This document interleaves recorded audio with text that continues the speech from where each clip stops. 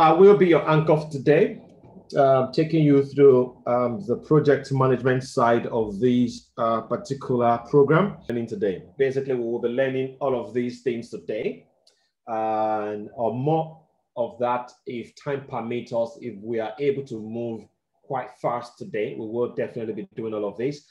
Today, we'll be talking about what exactly is a project. We will be talking about what is project management. Those are two different distinct things. And also we'll be looking at it from two different perspectives or two different methodologies, or what we call frameworks. We'll be looking at the PMI framework and the Prince2 methodology. I will talk more about this, and we'll be talking about what's the relevance of PM training and guidance to you. What exactly is the relevance of PM training and relevance to you? Because I could say a lot of people are saying change of career and all of that. So what exactly is the relevance of this to you? Even if you're not changing career, if you're still a business analyst and you think this will help you, or if you think you're still a DevOps or you're in the local authority and you think that this will definitely still help you in doing what you're doing, how does this help me out in all of that? Then is project management a lucrative career? We will definitely be answering that question today.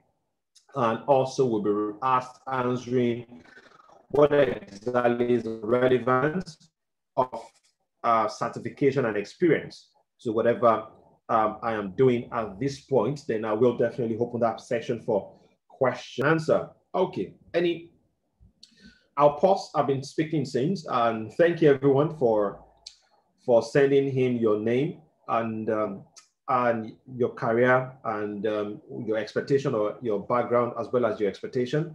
I can see a lot of interesting career here, also interesting names, as well as expectation. This will definitely guide me, so that at the end of the day, on Friday, or next week, Tuesday, when we finish the class, we can always go back to this and talk about it to say, you know what, have we met our expectation? That is more like performance measurement for us. Okay, I'll pause for 2 minutes. And if you have any question, please don't mute yourself. Still stay muted and type your question. I'm just going to answer typed questions only. So if you have any question, I will wait for 1 minute. If I don't get any question within the next 1 minute, I will continue.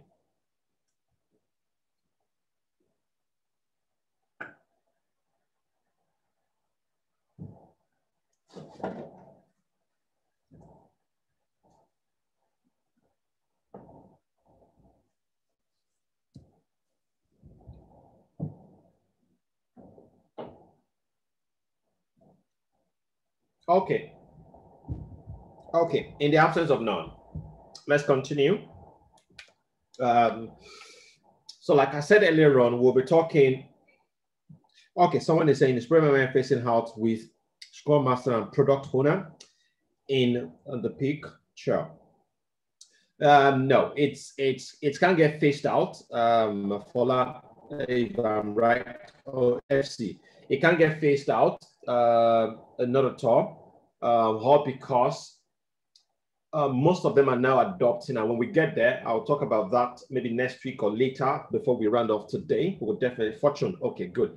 And also, everyone, you will help me out if you can rename yourself with just your first name, so that when I'm answering your questions, I love calling names.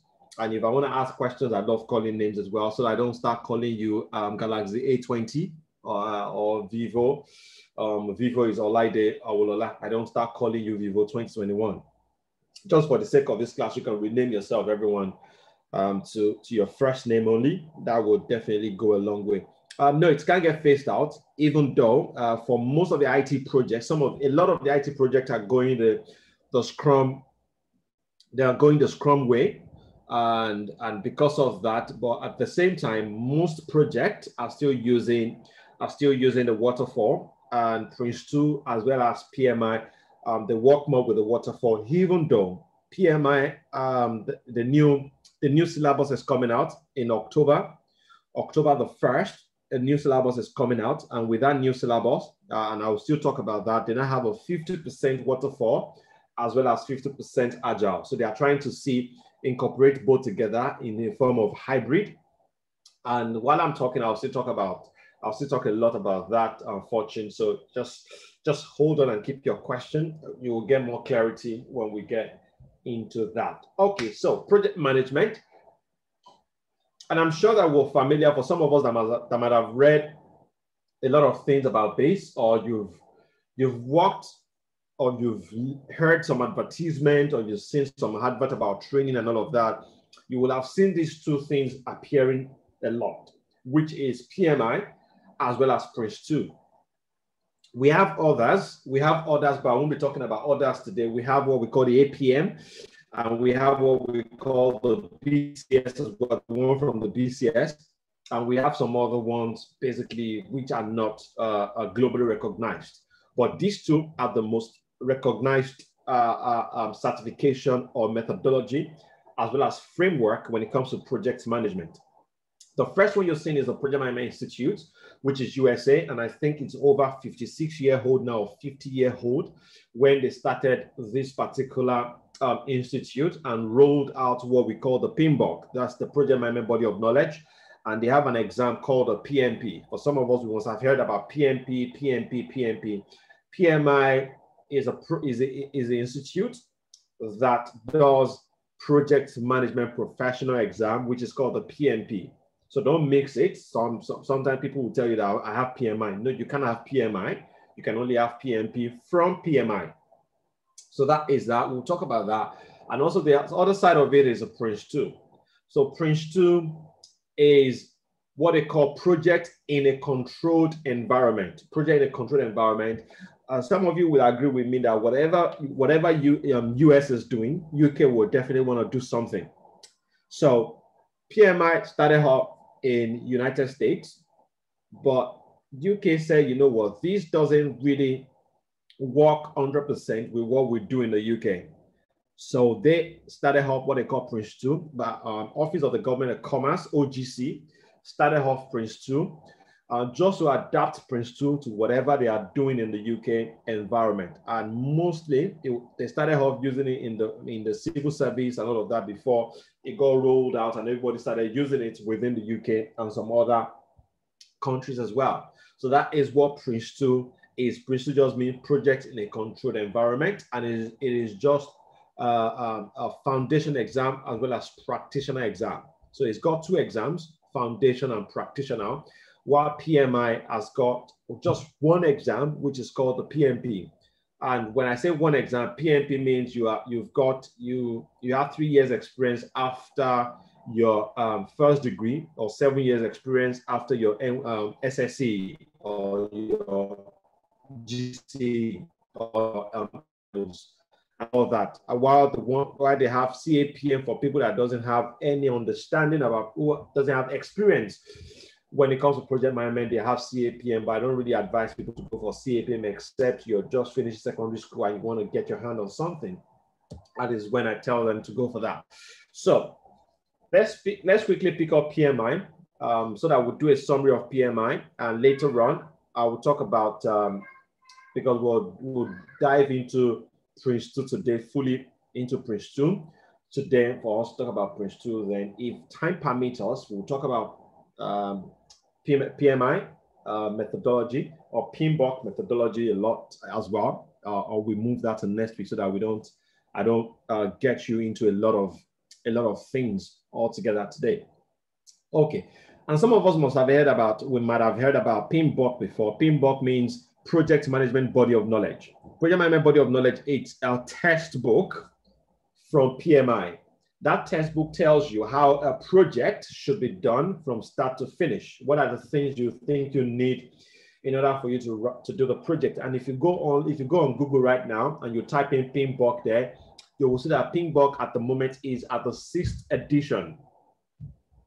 Remember I said earlier on that by 1st of October, they are changing their syllabus. So 7th edition is coming out by 1st of October, just because they've now saw a little dimension, another way where we need to manage project, that it is not all about waterfall. I'll talk about what I meant by waterfall later on.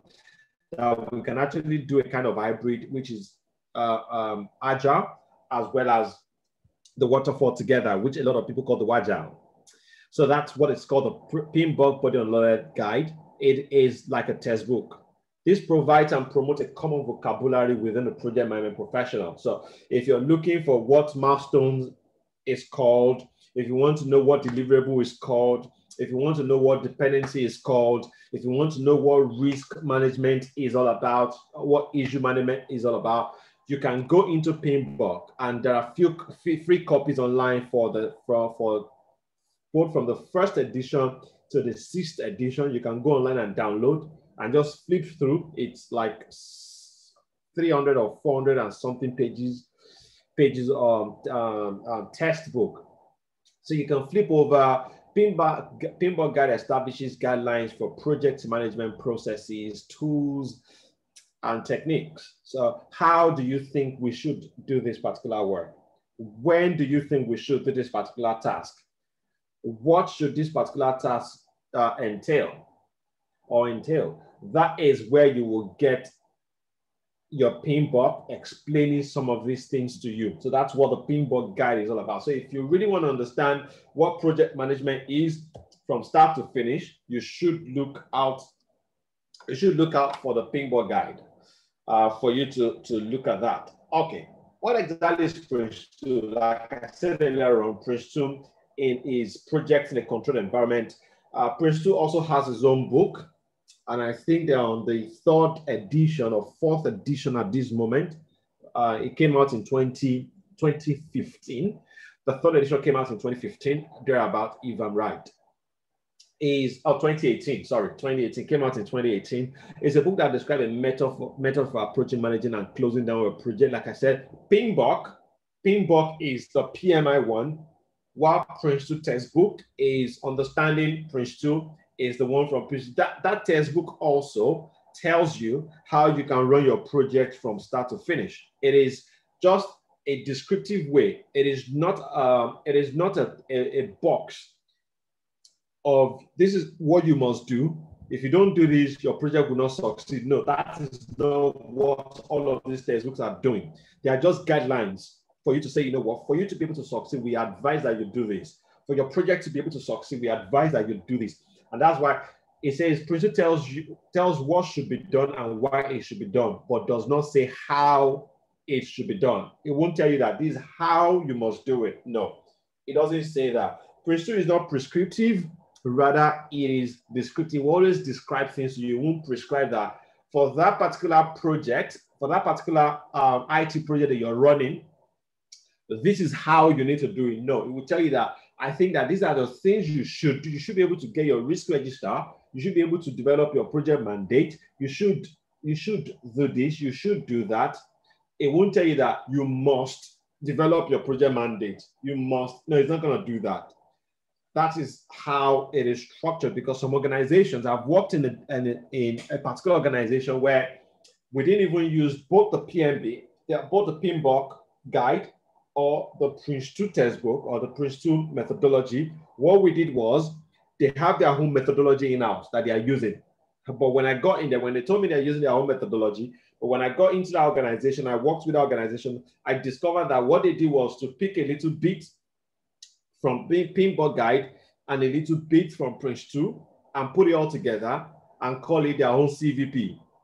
They just call it their whole CVP, cost variance project, because it was a finance project. So that's what they were using it for. And they were just, as we go along the line, you will see that most of the document or most of the template or document, let me put it that way, most of the artifacts that you need to develop in when you're using a PMI framework is different from the artifacts you will develop when you're using your Prince2 methodology. So as we go ahead, you will definitely see that. So how does a PMBOK flow? PMBOK flow this way.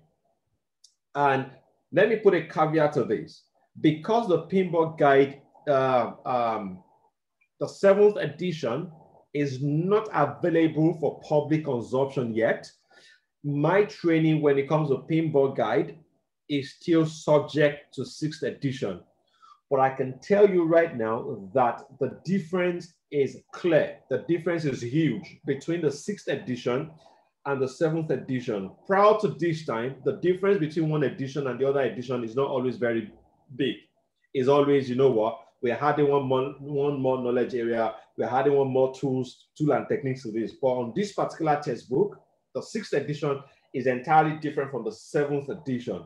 So my particular training for today is still a little bit focused on PMBOK, even though I'll still talk more about the new edition so that you understand how things, because I know that we're still on a journey, and by the time they release, by the time we're done with our training or program, that's when they will be releasing that. And a lot of organizations will not be adopting that immediately. A lot of them will not be adopting that. They will definitely want to see a lot of people getting used to it before they adopt, but I will explain to you because it's more simpler than what it used to be. 7th edition is now very, very simple than what 6th edition used to be, but it's not, you won't see it anywhere in public. It's not available for public consumption at the moment, or for public referencing at the moment. So don't stress yourself too much if you're looking for the 7th edition and you don't see it.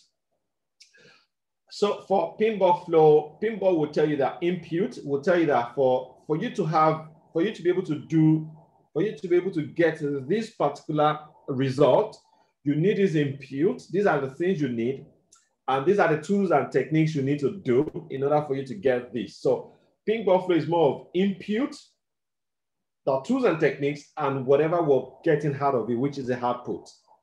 Don't bore yourself too much with this. You're not gonna need it too much, except you want to write an exam. While Prince 2 is focused more on what exactly do we need to do? What is our work output?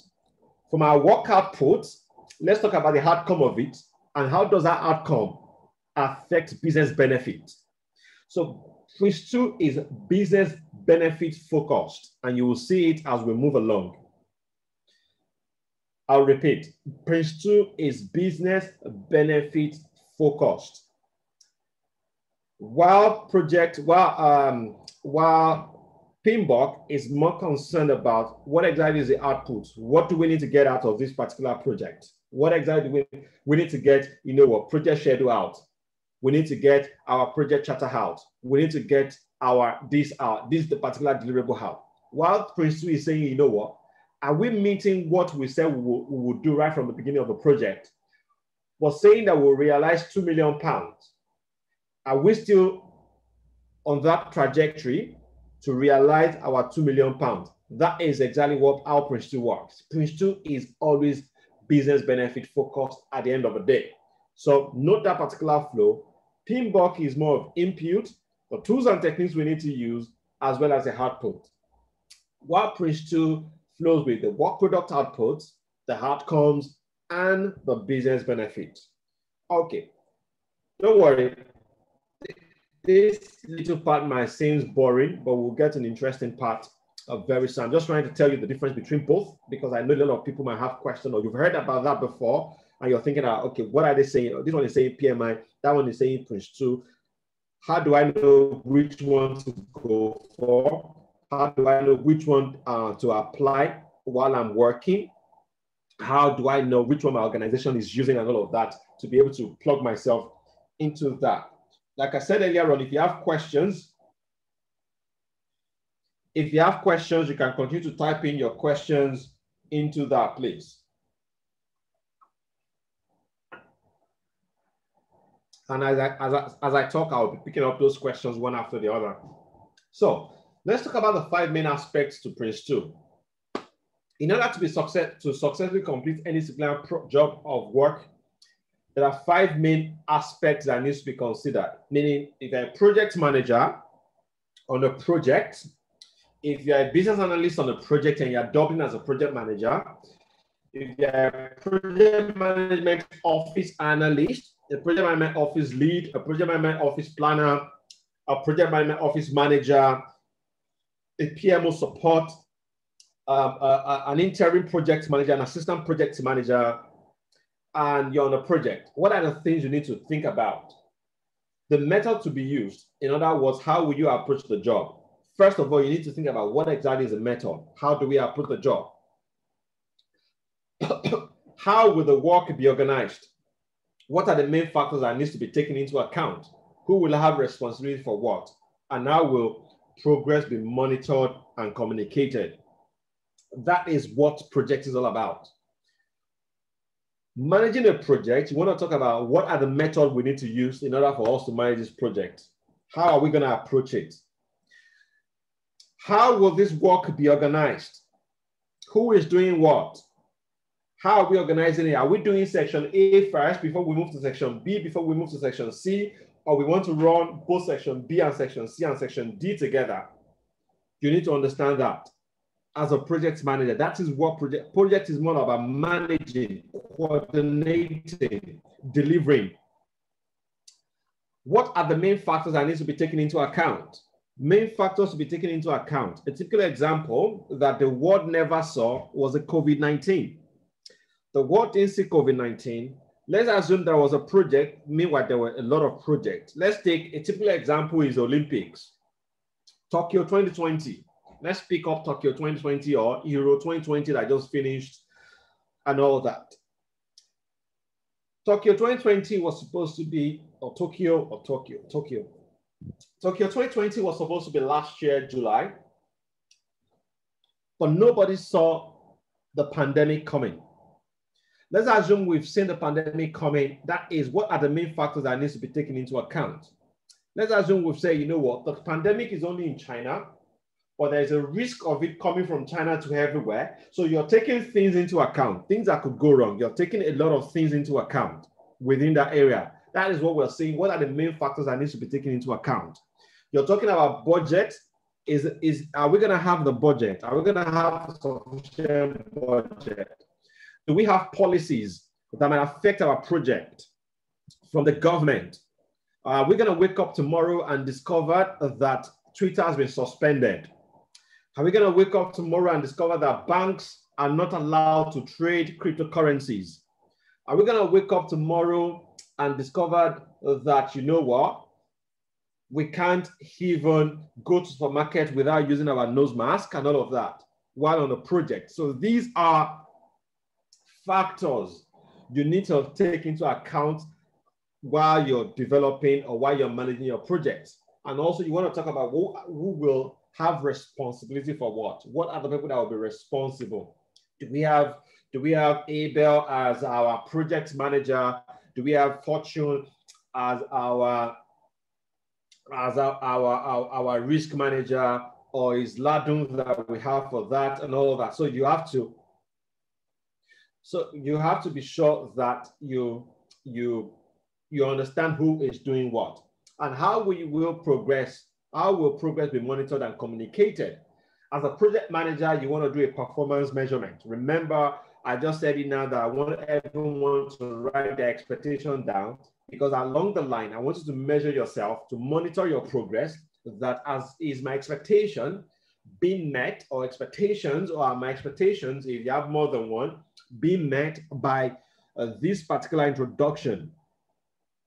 So same thing goes for project. Project has got KPIs, key performance indicators, that are stated as early as possible in your project.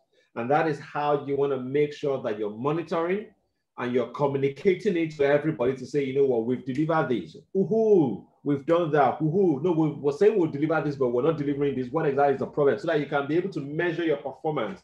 And also, if you're measuring performance and you're not delivering as expected, you can actually quickly look at what exactly is a problem, and you can actually correct what exactly is a problem. Let's look at how Prince2 look at variables, the project variables within Prince2 that must be properly managed. So these are the 6 key variables within the project that must be properly managed. Tosin is asking that which one is better, or which one do I prefer between PMI or PMBOK and Prince2? I've got both, and the question is, what area? The country also differs, as well. You have to look at the country. If you're in Canada, you're in US, definitely it's not about which one do you prefer or which one will you go for. Automatically, you have to go for PMP. If you're in the UK, this is not my statistics is not is not accurate, or I'm not referencing anybody or any data, but I'm just throwing it out there to say, you know what, 80%, if not 85% of all the industries in the UK are using Prince2 methodology.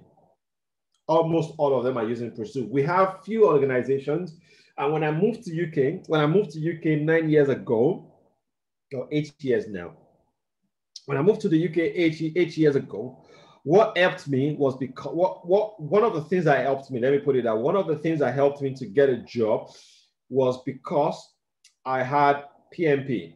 It was quite scarce to see people then having PMP in the UK. Everybody was going for Prince2 and all of that. And that particular organization happens to be a British and American organization, where what they were using in-house was actually the PMBOK framework. So for them, it was quite easy for them to bring me in because they saw that I understood some of this. And one of the things you can do again is, if you're in the UK, you can go on JobServe and just type in one of the keywords, just type in PMP or PMI, and you'll see a lot of jobs that are asking for that. And with that, you can actually trace how much of that is being requested. But if you're in the US, if you're listening to us from the US, listening to us from UK, from Canada, from Australia, you don't look for that. PMP is a hidden thing in those three countries. In Nigeria, it is the life of both in Nigeria. Some organizations will tell you PMP, while some organizations will tell you, you know what, do you have Prince2 certification? But I've seen a lot of the PMP in Nigeria, more than I've seen that of Prince2. But like I said, understand the market so that you can understand where to plug yourself into properly. And if you're financially buoyant, why not? Why not do both? If you are, that easy if you are, or if not. And I'll also say this at the end of the day, that certification is not really the end game of this whole thing. It's you having proper experience and you can defend whatever you know more than the certification. Okay, all right. So these are the Prince2 project variables that Prince2 will definitely ask you that, you know what, these 6 key variables are what we monitor, are what we hold there as if a project manager. The first one is the cost. You have to be able to manage the cost. Your job as a project manager is to make sure that you're delivering within the budget and you're not running over the budget. So cost is a very, very key variable. The time scale. The time scale is telling you that when are we starting a project and when are we delivering this particular project, or when are we delivering the key deliverables within the project as the project is running.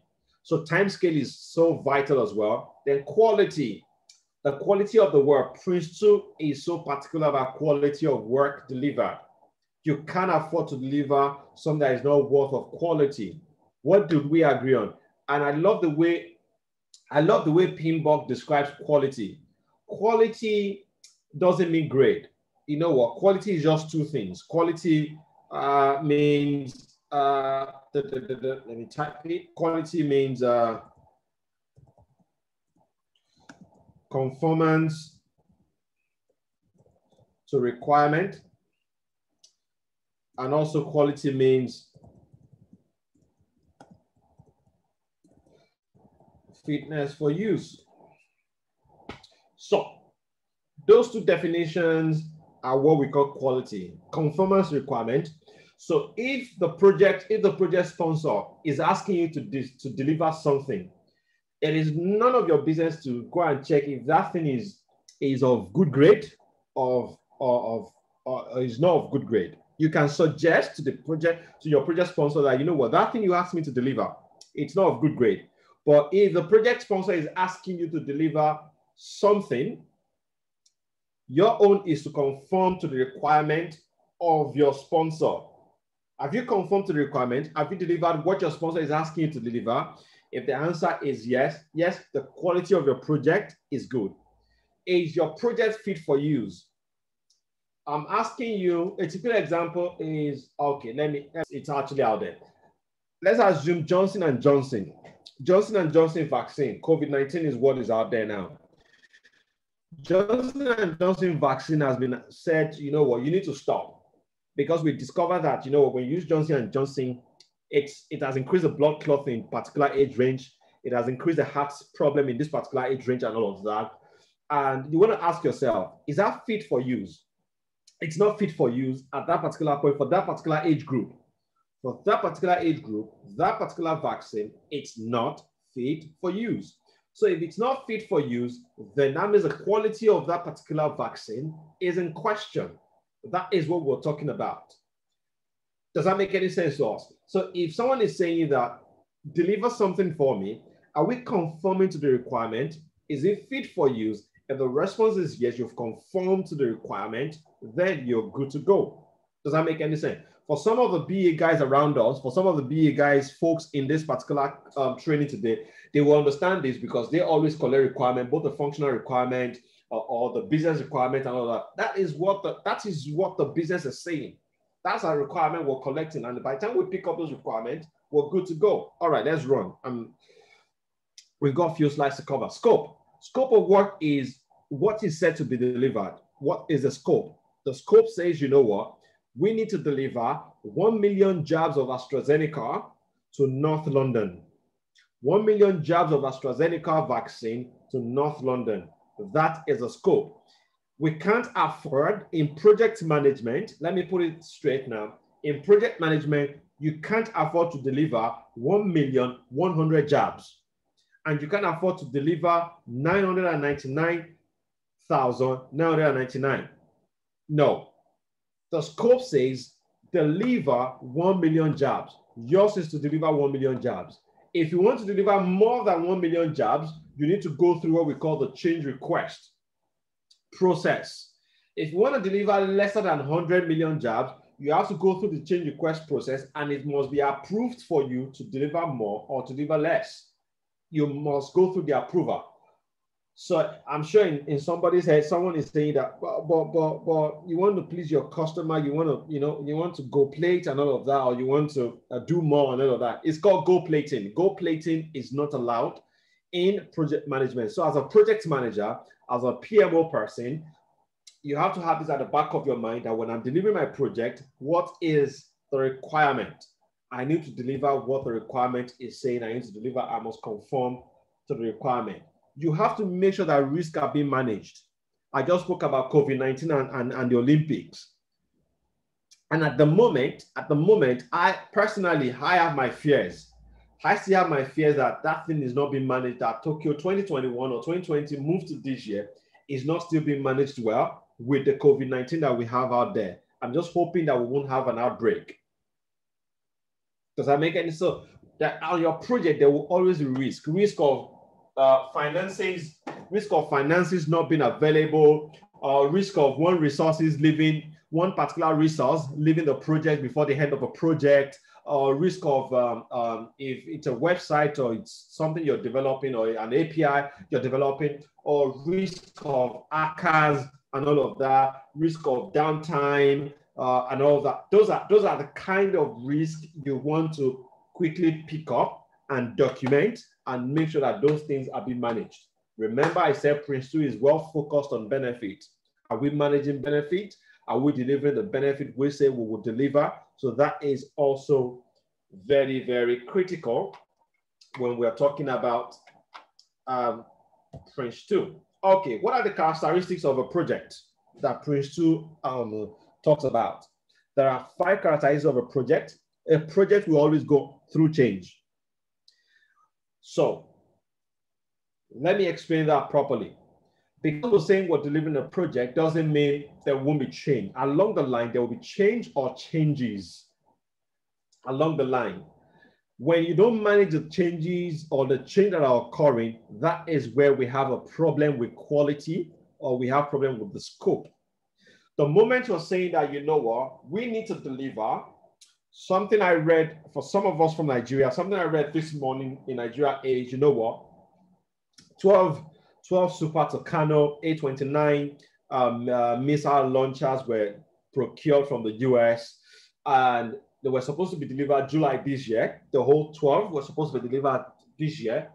But as of last year, early last year, there was an agreement, or they came back with a change request to say, you know what, we can only deliver 6 this year, and we'll deliver the 6 later on in the year or next year and all of that. You can see that it was a project, but along the line, they brought about the change, and the change went through a change request, and Nigerian government approved that particular change to say, you know what, yes, that's fine. Go ahead with that. We've approved that, deliver that. And so you can see as a project is going in, there will always be changes. And this is where Agile is taking the lead now, because Agile is open to change compared to what we used to have with Prince2 and with Waterfall, where you have to go through the project, you have to go through your waterfall and all that before, you know what, let's change, and you now come back. But you know what, as change is coming, Scrum is saying that you can do that. Agile is saying, you know what, you can always make that change. Just make sure that you go through the process. And that's exactly what Prince2 also is saying. Just make sure that your changes are going through the process. So on projects, guys, I know we're focusing on being a project manager. Do you know that on project, we have people we call the change manager, and they pay them real good. Change managers are just there to make sure that on your project, and they have project management knowledge as well, all they just manage is change.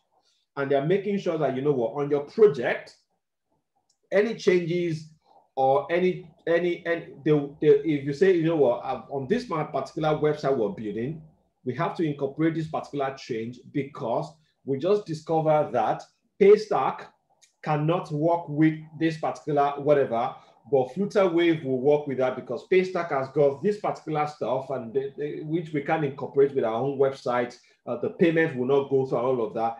And meanwhile, you sign the contract. Initially, you signed a contract for Paystack that you told your sponsor that it will be Paystack.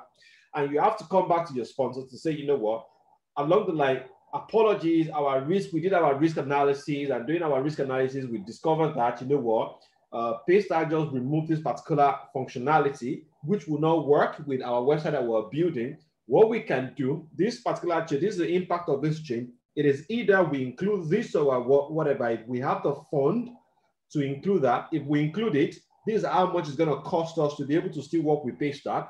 But we won't need to spend any amount of money if we go with FlutterWave. But the only downtime with FlutterWave is we can only collect our money in dollars. We can't collect in euros and all of that. You can see that's the job of a change manager. A change manager is just there to make sure that all of the changes, the impact of the changes are well captured and explained to everybody to say, this is it, that is that. And you can see it's all about project management, but that person is called a change manager, looking at that. So on project, those things are bound to happen on project, okay? Projects are temporary.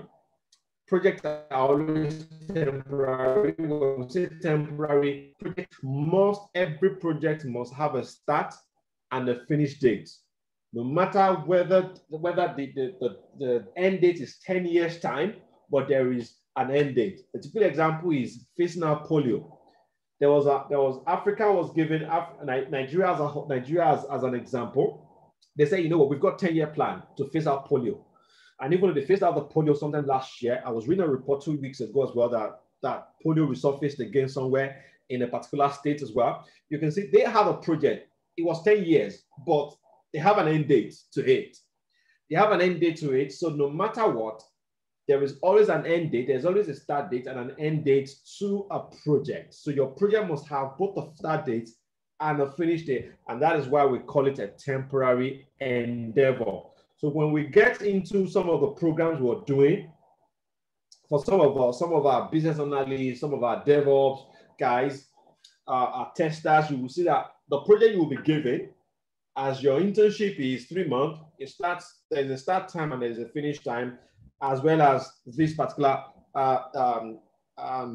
project. Okay. My guys are sleeping on me. Francisca just said she can't hear me.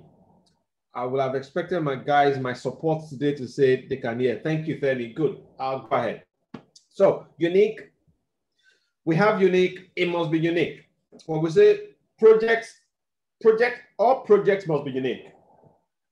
They must be unique. They must be delivering something so different, something new, something interesting. Because you deliver the project for for BP and you're delivering same project, quote and unquote, for BAT doesn't mean it's not unique. It is unique to the organization.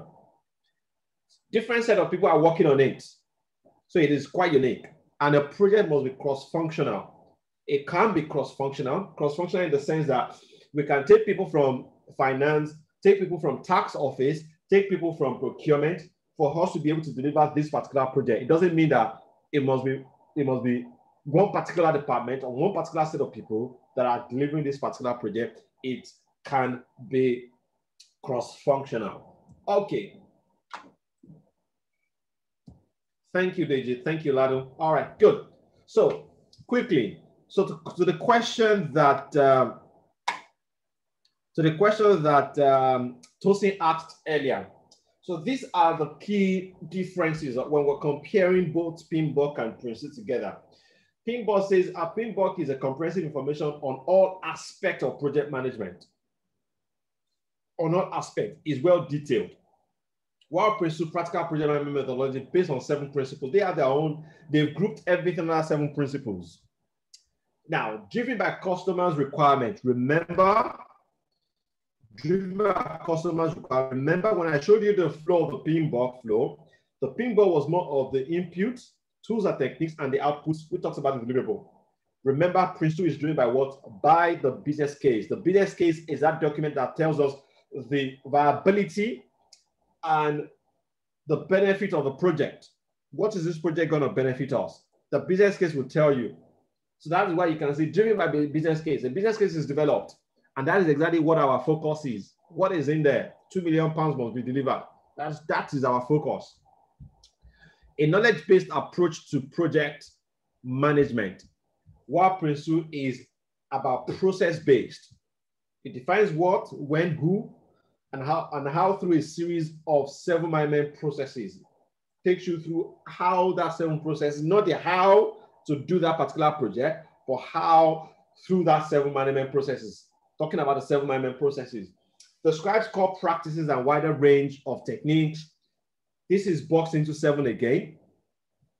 Primarily the project manager's role. So this is, when it comes to roles and responsibility, I have issues with PMBOK compared to what I have with PRINCE2. PMBOK is saying, you know what, the project manager is responsible for the risk management, the project manager is responsible for change, the project manager is responsible for procurement, the project manager must be responsible for issues, for scheduling and all of that. Meanwhile, for PRINCE2, PRINCE2 actually established everybody's role to say, this is a project manager, this is a team manager, this is a project assurance person, this is a project support person, and all of that. This should be their function and all of that. Meanwhile, primarily, the project manager is primarily responsible or accountable, let me put it that way, accountable for everything that is happening on the project. Meanwhile, PRINCE2 had it all fleshed out.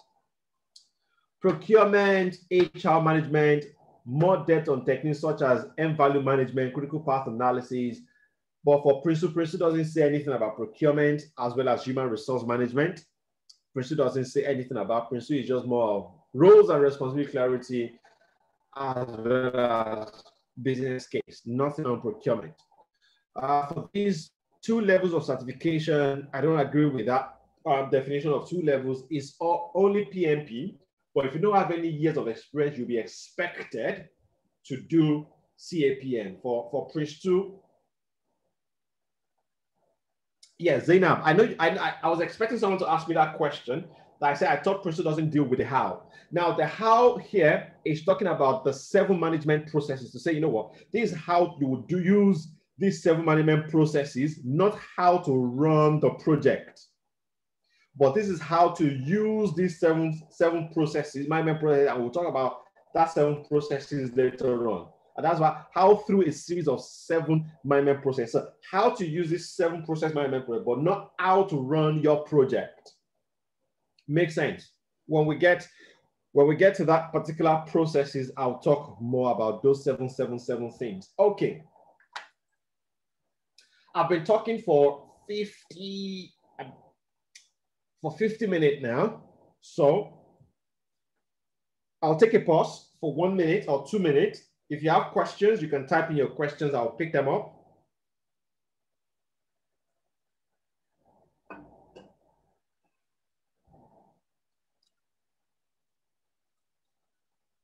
So I'll come back again by 9:02 by my time. I'll just give you a breather because I know I've been talking since. 1 more minute and I'll be back. But if you have your questions, you can type in your questions from what I've been talking about since, then I can pick them up and just answer them before I continue.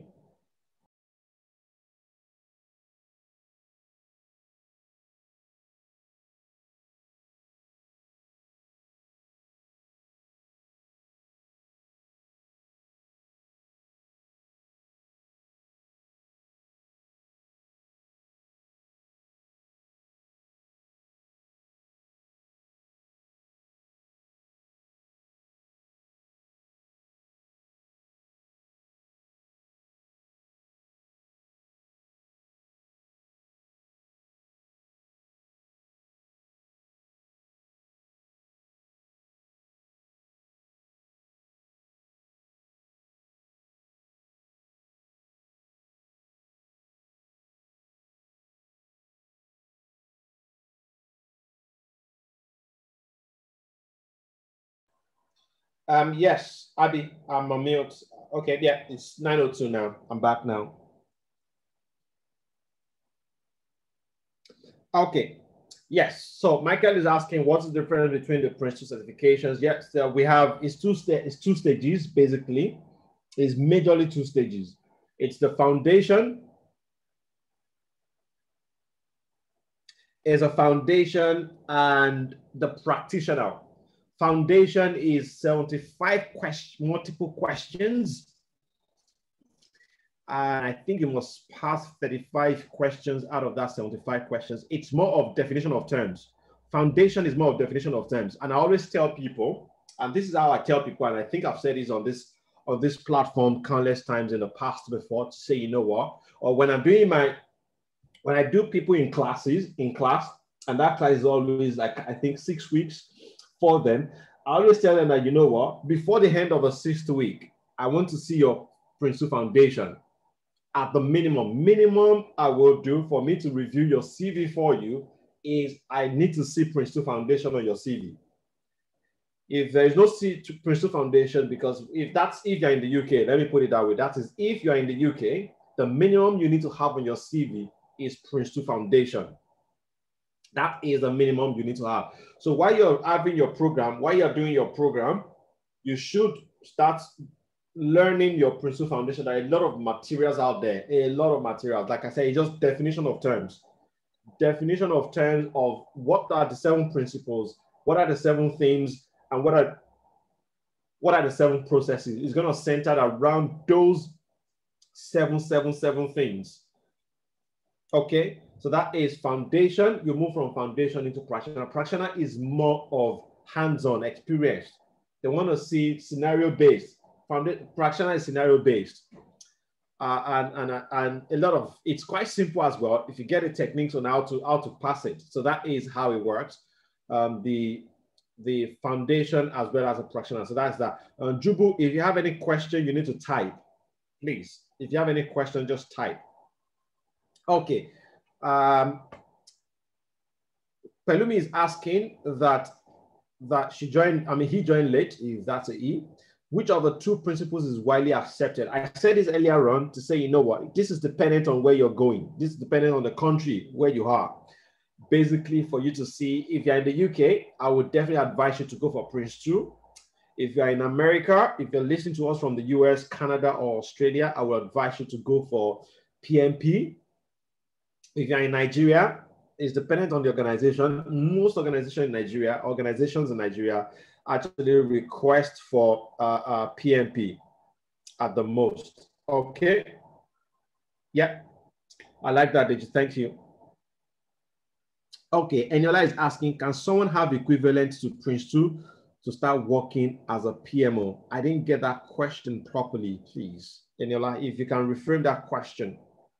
Safe to say that the objectives of PMP and Prince2 are the same, but PMP is more recognized. Absolutely, absolutely, Deji, very correct. Dej, the objectives are the same. The objective is basically to make sure that projects are being managed and the end results are delivered. even though Prince 2 is more focused on business case, which is more of the end result as well, while Prince 2, PMBOK is more on the deliverables, which is the end result as well. So it's all about making sure that projects are delivered within time, making sure that risks are well managed, making sure that uncertainty are checked, changes are managed, making sure that benefit is delivered, making sure that nothing happens to scope and all that. Okay, Emmanuel is saying I'm Prince 2 certified, but all I hear now is that Prince 2 is outdated because it is all about Agile. Can you advise on this, please?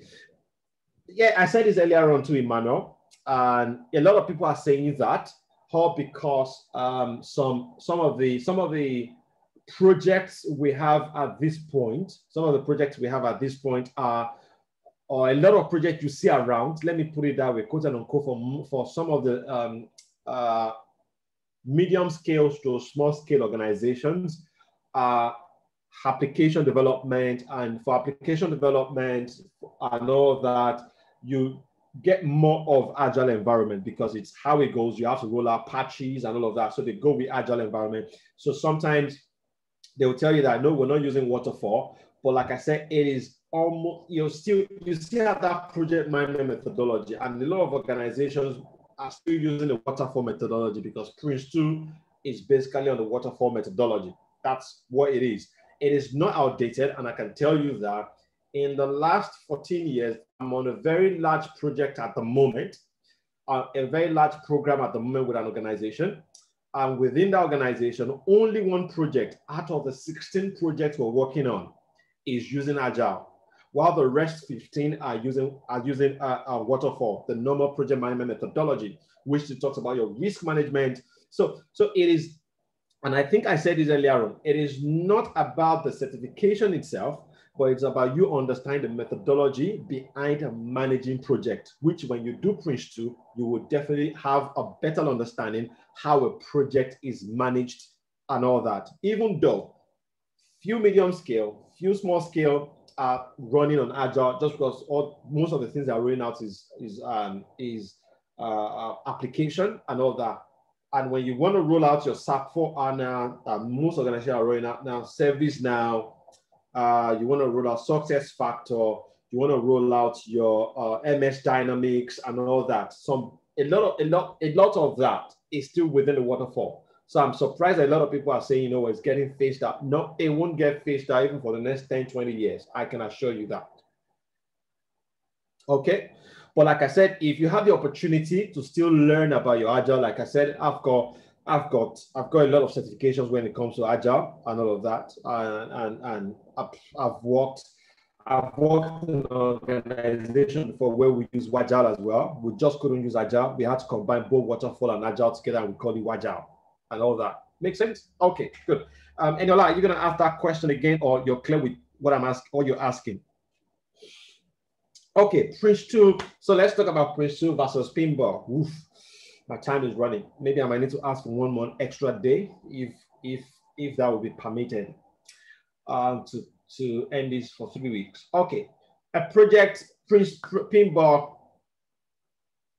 Prince 2 says, you know what? A project is a temporary organization that is created for the purpose of delivering one or more business products according to an agreed business case. You can see now that Prince 2 is still talking about business case. So I'm saying that it's a temporary organization. That means a temporary team.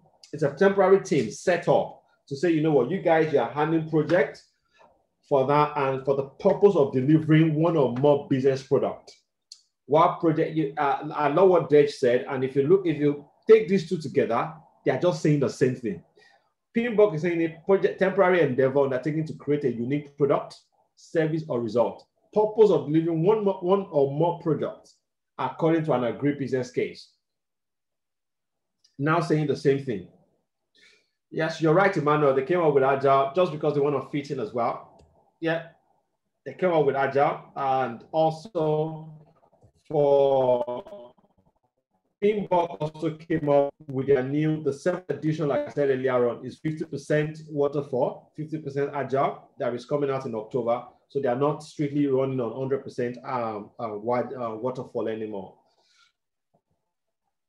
Okay, so project management, according to Prince 2, they say, you know what, If you want to manage projects, you have to understand planning, delegating, monitoring, control of all aspects of project. You can see that your job as a project manager, your job as a PMO, your job as a PMO coordinator, a support analyst, planner is to plan, make sure that projects are planned well, delegated well, monitored and controlled of all of the aspects in order for us to deliver and manage those 6 things we spoke about earlier on: the time, the cost, the quality, the scope, the benefits, and the risk. I love how PMBOK put it. PMBOK said, you know what, the application of knowledge, skills, tools, and techniques to project activities to meet the project requirement. All they are saying is they are just saying the same thing. What are the project requirements? What are the project activities? The project activities, the time, the cost, the quality, the scope, the benefits, as well as the risk. What I meant is, do you have pursuit before someone can start working as a project? No, you don't have to, but I always advise people to always have it. You know the reason why? Most of your CVs are now passed through their artificial AI software, where all they are looking for is a buzzword. So if you're saying you're looking for a project admin or a coordinator or a PMO role, and you don't even understand Prince2 methodology, your CV is not saying anything about Prince2, you know what? There are 100 CVs out there that are talking about that already. And you've shot yourself in the foot because of that. Like I said, it's simple to pass. It's just definition of terms. Prince2 Foundation is more definition of terms. Can you define that? Do you know what document you need to prepare at this particular stage? Do you know the content of this document at this particular stage? So, like I said, it is easy, and I think it goes for 230 pounds at this point. So if you're buoyant enough to do that, you can always do that. Okay, all right, good. So most of you will have heard me say 3 different things since morning, and you're like, okay, why? What's this? What's this mix of nomenclature? You've heard me saying project today. You've heard me saying program, but I'm not sure if I've said anything about portfolio today already.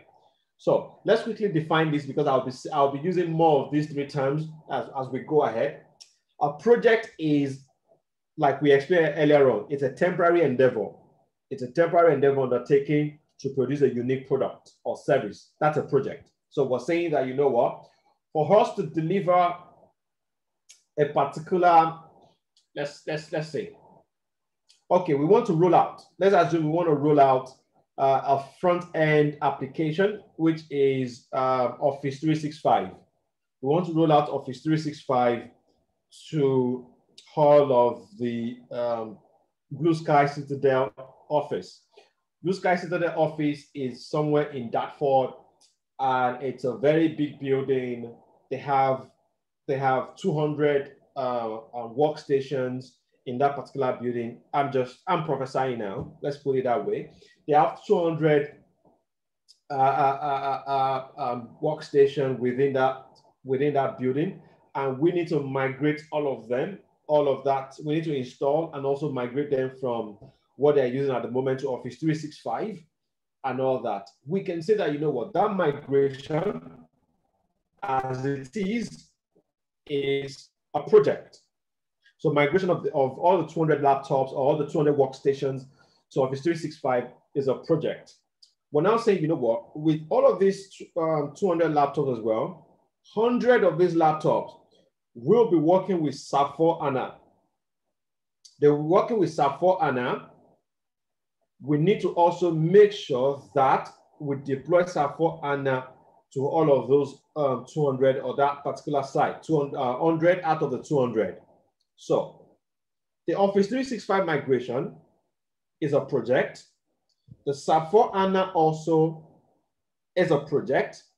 Putting both together, because they are similar projects, delivering one particular purpose, we can say it is called a program. Does that make sense? That is a program. Now, meaning a combination of 2 or more similar projects. A combination of 2 or more similar projects in order to have proper management of that, in order to deliver proper benefits. Basically, it's all about benefits. In order for us to deliver proper benefits, to realize benefits very well, in order for us to use a centralized resources, we'll say that is a program. So a project is a temporary endeavor. A program is a combination of two or more projects for two or more similar projects. Let me put it that way. Similar project must be similar for us to be able to deliver that. Now, portfolio. Portfolio is the combination of two, combination of two or more projects or programs, not necessarily similar, in order to achieve the organization's strategic goal. One of the projects I worked on was a funny project, and it was an interesting project for me. This particular project wants to increase the production rate within a factory. So that means we need to work on the production, meaning we used to have 2 and 3 liter cooking oil. And the strategic goal of the organization is to plug into the 5 liter market as well as the 1 liter market, cooking oil. So then I say, you know what, for us to be able to do this, one, we have to refurbish or enlarge the whole production area. The whole production industry room needs to be increased. While we increase that, the warehouse, the finished good warehouse, where the finished goods are being processed, needs to be increased as well. Meaning the racking systems needs to be increased. And also for us to be able to plug into the strategic goal of the organization, we need to automate the racking system. If we're increasing the production in the organization, meaning we need to bring more staff, meaning the car parking within the organization, we need to increase. So we need to increase the car parking area. That is civil. You can see I've moved from production to racking to civils. And also because these are new systems we're bringing in as well, we need to make sure we integrate them into our SAP, into Mesh tool. That is IT. And while we are doing this as well, we need to make sure that customers are being sourced for. We also need to make sure that customers are being chased and also customers are being updated, which talks about customer service. You can see this particular project has got civils, it's got IT, it's got production, it's got racking, it's got customer service, it's got supply chain, because we need to do what do we call it? New goods, dry goods management as well. You can see all of these, they are not similar projects because civil is not similar to production or. So all of these are called portfolio. That's a portfolio within an organization. And they can have different project managers, different program managers, and all of that. So that is what we call a portfolio. Do we understand that now? So that's portfolio to program to project. So that is what it's called. So you will be seeing me showing that around. And also when you're applying for a role, you can see project manager and you see program manager or program office leader, and you say, you know what, no, that's not for me. What we are doing is we're actually using the same methodology, only that the sizes are what is bigger than the other. Okay. So for Prince 2, remember I said this earlier on, for Prince 2 has got 7, even though it's saying 6 variables, the 7th one, I'll talk about the 7th one later on. It's got the 6 variables. We spoke about these 6 variables earlier on: the cost, the time scales, the scope, the quality, the risk, and the benefits. And focus majorly will be the 7 principles, the 7 themes, and the 7 processes. And that's what we'll be talking about very, very soon. I'm not going to run, excuse me, I'm not going to waste more time on this particular slide, as we'll be taking them one after the other within the next 30 minutes. All right, so let's talk about the certifications. Even though, like I said earlier on, you know what, I'm not concerned about certification as I am concerned about the experience. And someone will say, but Ayo, I can see when you were introducing yourself, you have almost all of the certifications and all of that. Yes, because along the line, I want to see how how industry standards are being used, how international standards are being done, and all of that. That's why I need to keep on learning, and I will appreciate if you also get into that and you do that. But don't rely because you have Prince 2 practitioner and you think that that is what will get you the job. No, you must have that experience, which is very, very vital, or understand, not even experience, understand what is happening within that space, that if you're called upon, you can actually defend your CV. If you're called upon, you can actually carry out the work as it is. Okay, so for project management certification, I said we have CAPM and the PMP. For Prince 2, we have the foundation and practitioner. Like I said, we have the BACS. BACS is formerly called is now called the BCS, I think. It's now called the BCS, which is Project Management Foundation. Then we have another one in the UK, which is called the APMP. APMP is not really that popular. There are a few organizations that are using it. A typical organization that is using it is what is it called? Aviva. Aviva use that.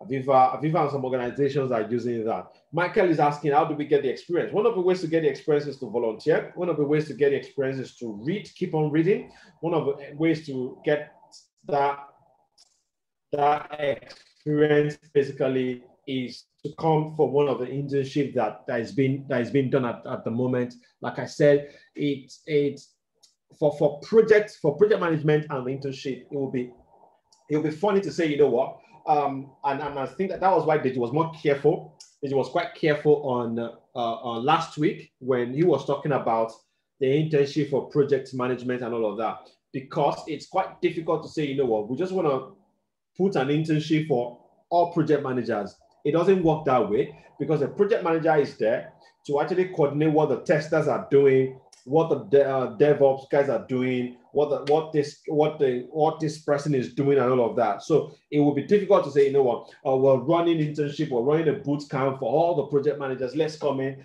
So if we're saying that, when we develop our project mandate, who are we giving the project mandate to? We're giving it to the project manager. What would the project manager be working on, and all of that? So it's quite difficult, except for one of the ways to do that is if at the end of the day, the whole we have is 10 people that wants to go into project management, then we can say, you know what, you're the project manager for that project. Within that, you're the project manager for that.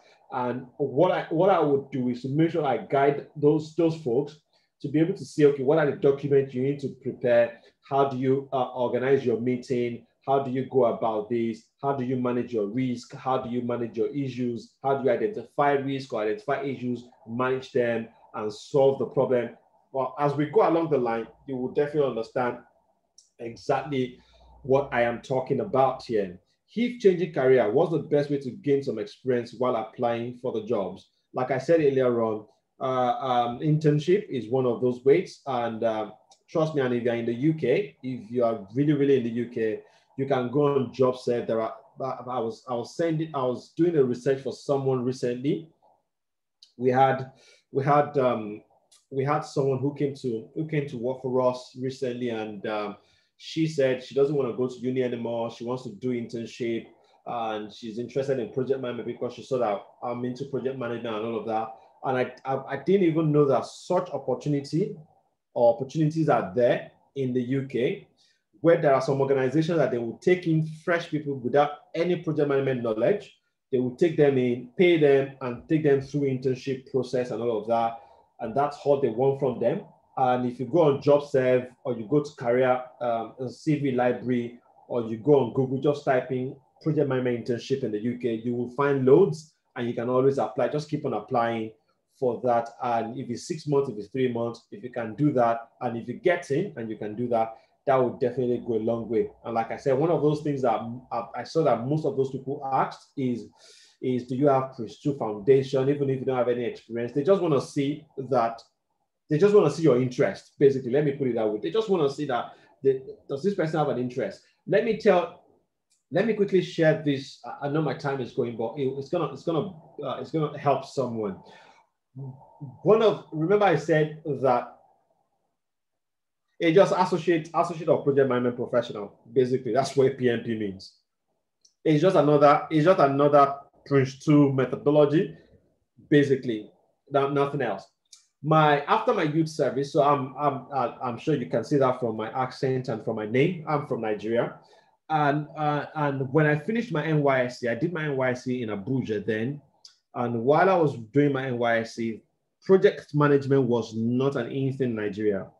This particular organization came to our camp and brought in a project management training, Project Plus. It was extremely expensive. I'm talking about some 13 years ago now, or 14 years ago, and they came and it was crazily expensive. They were 75 grand or something. That was what they were asking for. And I say, you know what, I'm interested. I read chemistry, by the way. I read chemistry in uni, and I said, but I knew chemistry was not the way for me. So I said, you know what, I'm interested, but can I pay instrumentally? Can I pay this course instrumentally and all of that? And they agreed that I can pay. And I was getting a cut of my NYSC salary. I was paying back every month until I was able to pay it off. The Project Plus certificate that was on my CV was what made my first employer to look at my CV and got interested and say, you know what, we're interested. You want to come for an interview and all of that, from Abuja to Lagos. And I got my first project management role just because I did project management certification.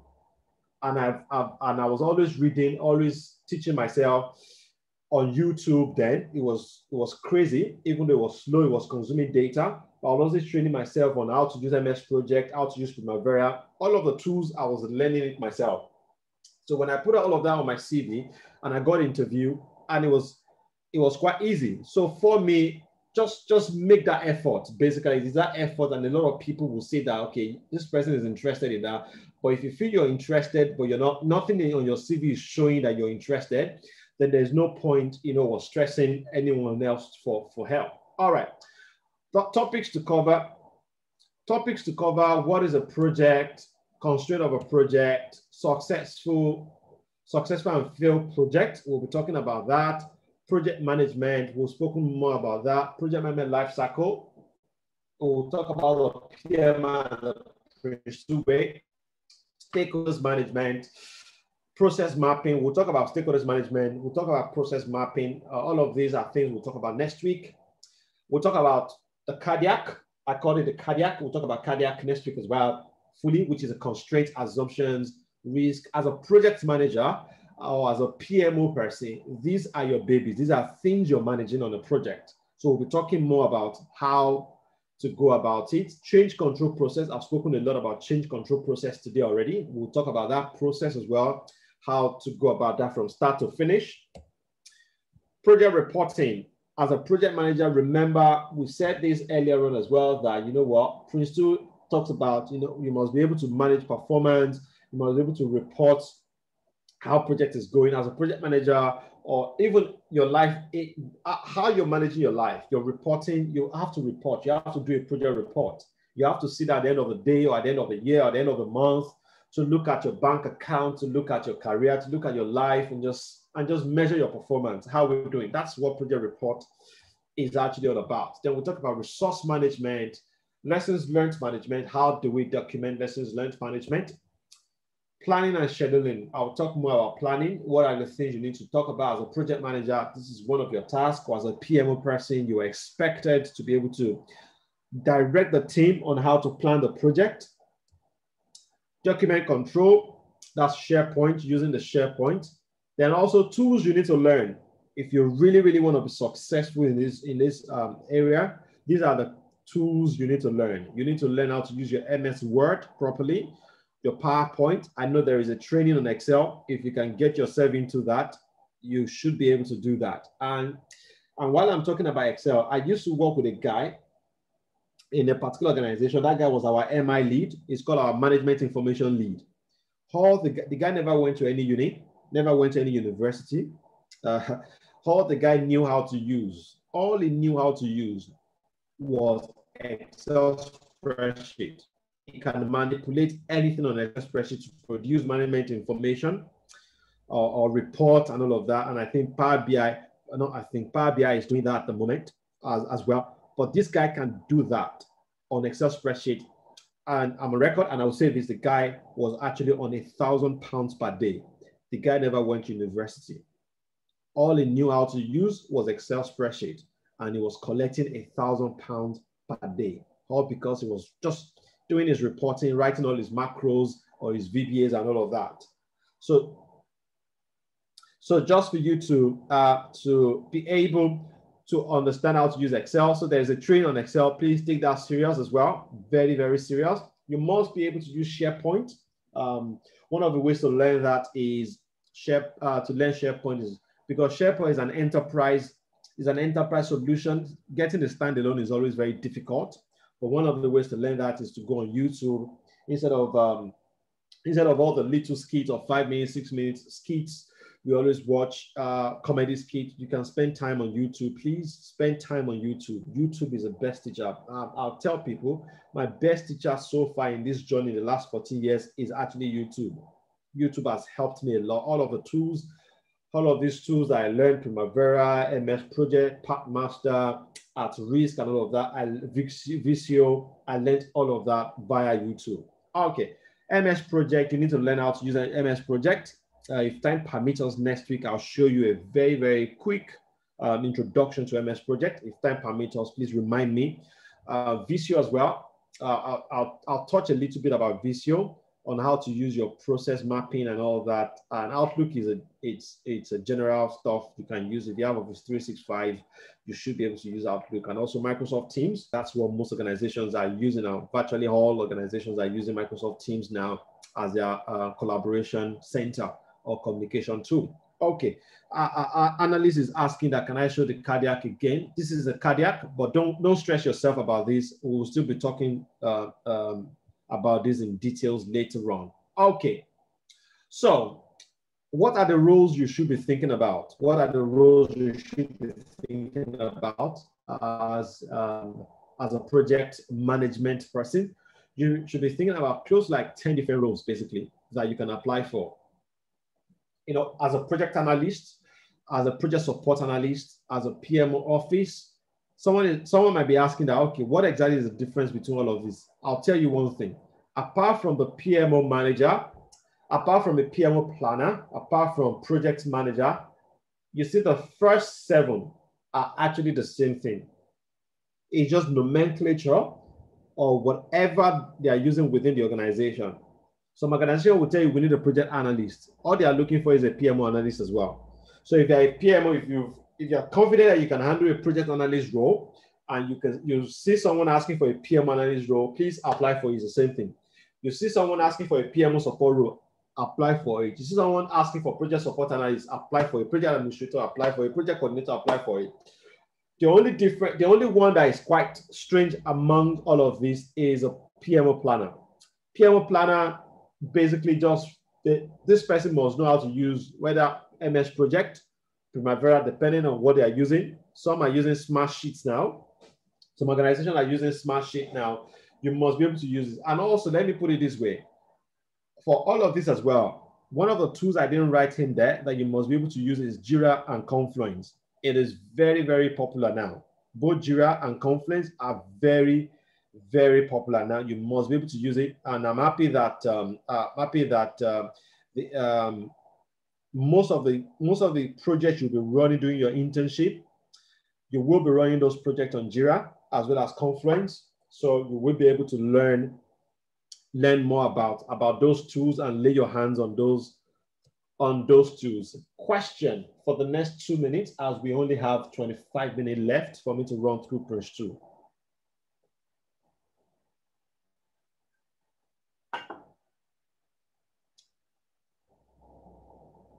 So any question from anybody? 2 minutes to ask your question.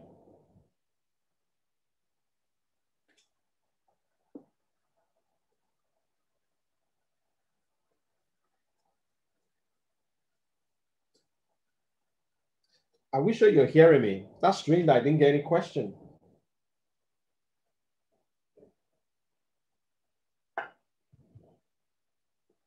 My 3 supports, can you see hear me? I need a yes. If you can see hear me, my 3 supports. All right, thank you. All right, thank you, Femi. Thank you, Ruke and Lado. All right, let's continue. Let's talk about Prince 2 methodology. And you remember I said foundation? Yeah, I'm just going to talk about foundation now because foundation is, and you know one thing, is the same syllabus for both foundation and for both practitioner. It's now the technique of answering questions. Fortune is asking if I'm interested in planning. Can I get that here? Yes, you will get it, but trust me, remember, this is all about introduction. This is all about introduction. You won't get detail here because we're not going to be talking about, we're not going to be training you on MS Project, both the basic and the foundation. I mean, both the basic and the advanced. You have to learn how to use MS Project. There are different trainings or courses on that already that for you to learn. And I think I might need to speak with Deji as well for people that really want to focus on planning. Yeah, we can. That's quite easy to set up an internship for you on that. So, you know, all we just want to learn is how to use those tools from start to finish. Can we have the last slide again, please? As Titi asking, are you talking about this? Okay, yep. Oh, can you get out with Blue Sky? Not at this point. Not at this point. Okay, good. All right, let's talk about Prince 2 for the next 20 minutes. And if I know it's late on the night, so apologies, guys. I always like to keep the time as a project manager, but we might run 10 minutes. So let me say this ahead. We might run 10 minutes more than the allocated time. So just pardon me if you have to duck out, you are free to duck out. Hayo, is there any textbook you can recommend for project management? 2 textbooks I would recommend: Pinball Guide and the Prince 2 Managing Project using Prince 2. Those are the 2 guides. Those are 2 textbooks I would definitely recommend. Or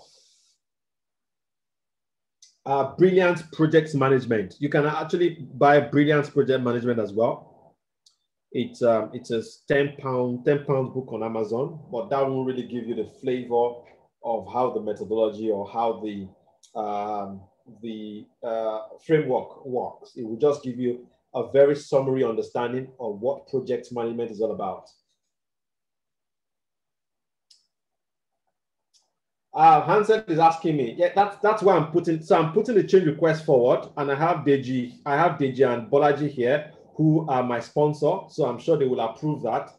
So I'm getting the approval. I think I'll get the approval from the back door. So yes, thank you, Ansel. Yeah, I've put the change request forward already. That's good. That's a good one. All right. So for Prince 2 methodology, we'll be talking about 7 things. We'll be talking about the 7 principles, the 7 themes, and the 7 processes.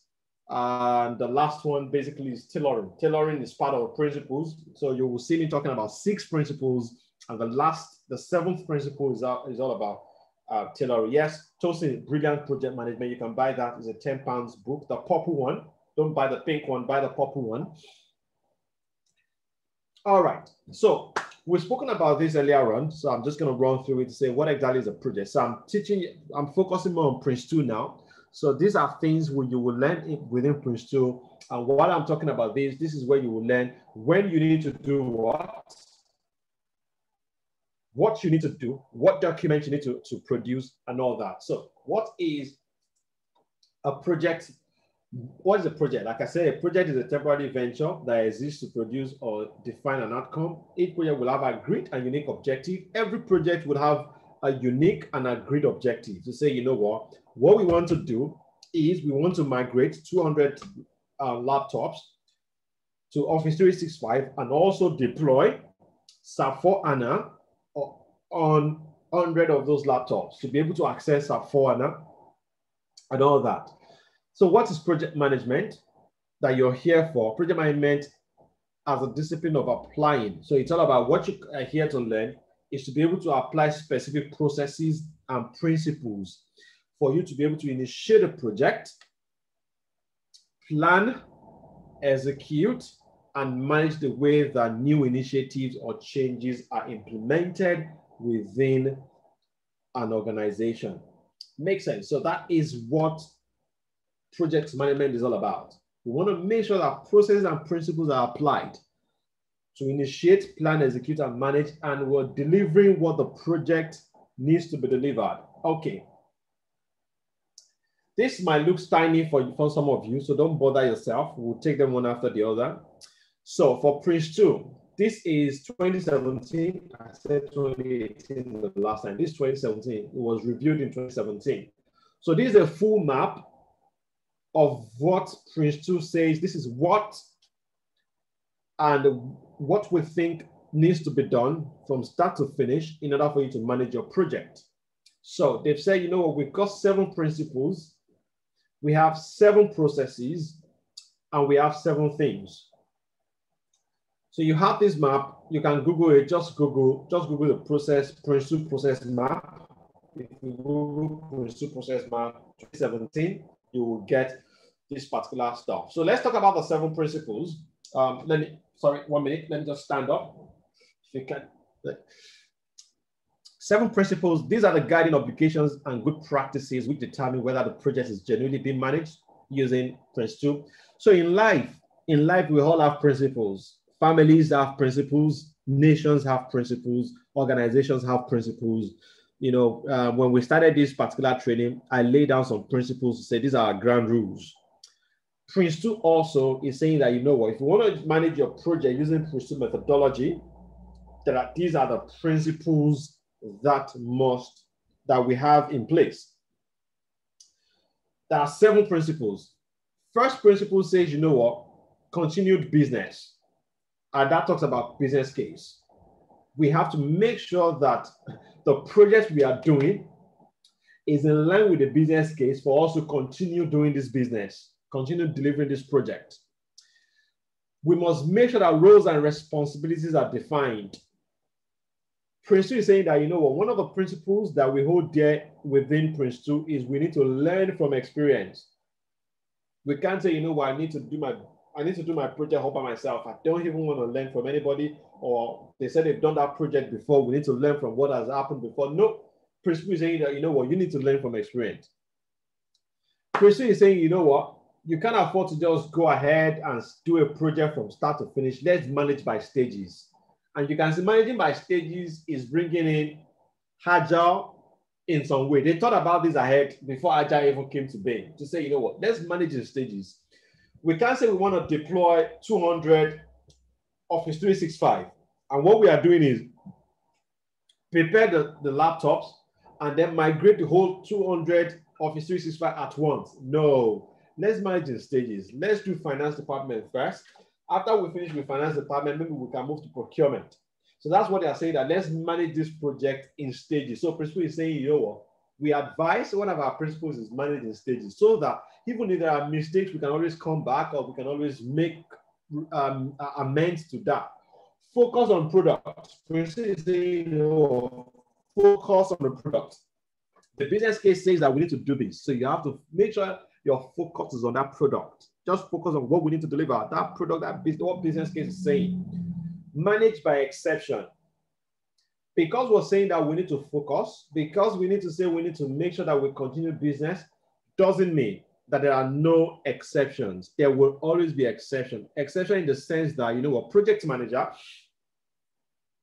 we know as a project manager, the sponsor has the sole responsibility to approve the budget, but we are giving an exception to say, you know what, you can approve a budget within this particular frame. Like the questions that Ansel asked. The Ansel says, you know what, the 10 minutes to be approved by change, maybe before the project, I've requested from, remember I said something earlier on. I said, I will ask from Blue Sky if they can approve one more day for us to be able to complete this. You can see that I said that, but when I spoke about the 10 minutes, I just said, you know, I'm talking to you guys to say, you know what, 10 minutes, I'll have 10 minutes to this. So 10 minutes is still within my threshold as a project manager to have. But if it's one more class, that is out of